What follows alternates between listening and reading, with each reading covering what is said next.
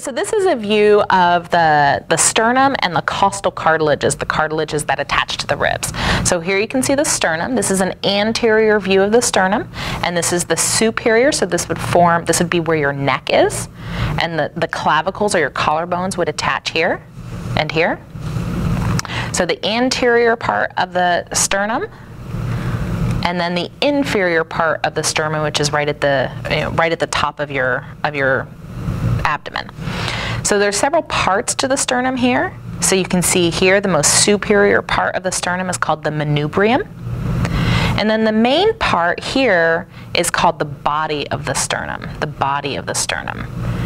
And then the part that extends downward, this pointy part here extending inferiorly, this is called the xiphoid process. And these brown structures that you can see here represent what are known as the costal cartilages. These are the cartilage that attaches the rib to the sternum. And you can see that the manubrium is for pretty much between rib 1 and 2.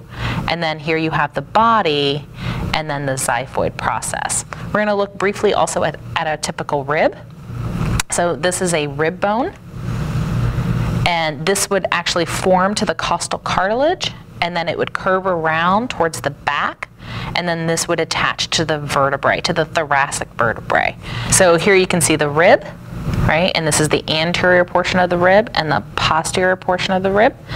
And this anterior portion would attach to a costal cartilage and attach like that, and you can see how it would circle around the body and form the thoracic cage.